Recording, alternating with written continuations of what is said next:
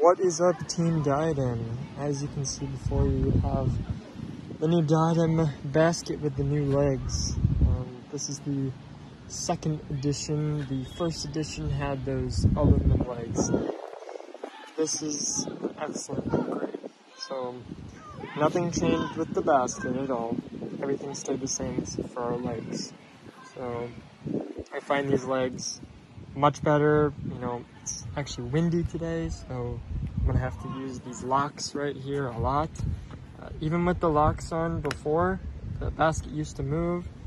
Now it doesn't happen at all, so it's perfect. It's my go-to basket. Whenever people ask me about what basket I use, this is the one. So make sure you guys go give it a try if you have not. Definitely very unique style. Only basket I've seen with the spider legs, so that's one of the coolest things I like about it.